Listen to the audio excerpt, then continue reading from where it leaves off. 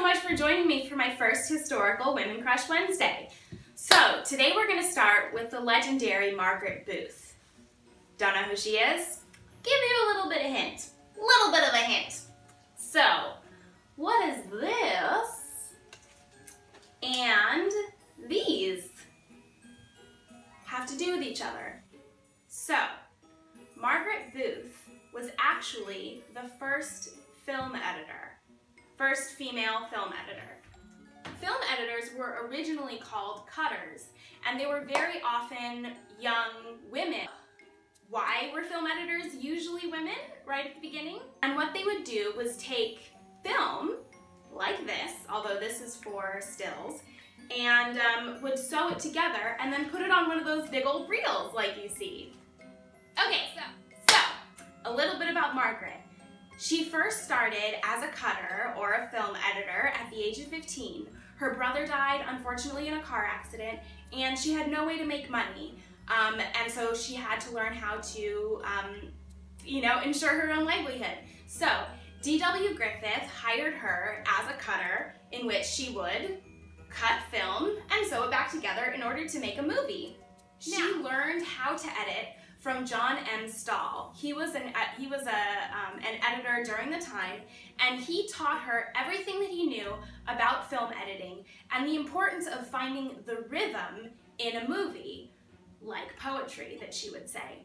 So, what that meant is that basically, when she would watch a film, she would count the beats of different action going on screen. So, for example, if there was a march going on, she would watch the steps of the soldiers and count to herself 1, 2, 3, 4. She wanted to make sure that she would only make cuts on the downbeat of the foot hitting the pavement or the rocks or whatever they were marching on.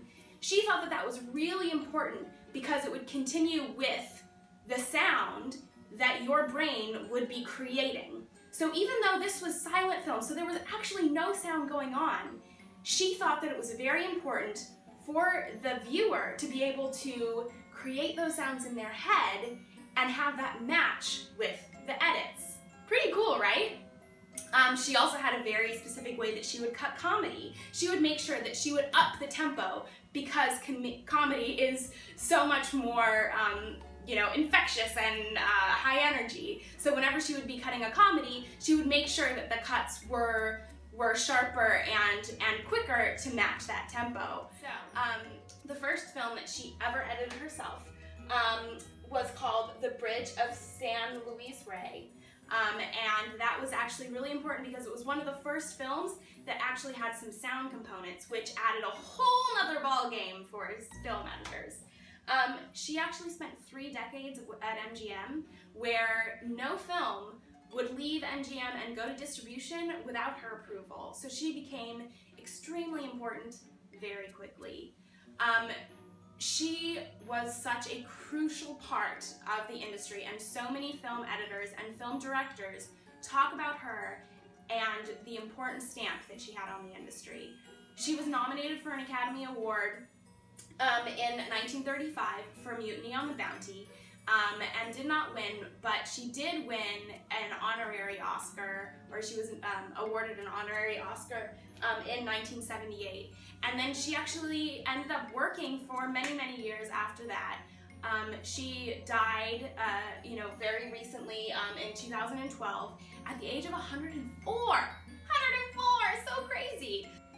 Margaret had such an important impact on the film industry. Thank you so much for joining me on this little slice of history, and be sure to tune in next week for my next Historical Women Crush Wednesday, where we're going to be talking about the first female candidate who was nominated.